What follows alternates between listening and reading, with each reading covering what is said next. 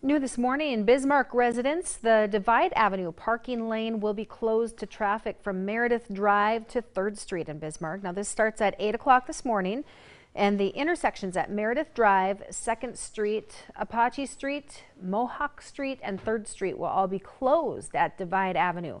Access to these streets will come from the south, and traffic heading east will be in its normal travel lane, and you can expect some congestion during these peak hours.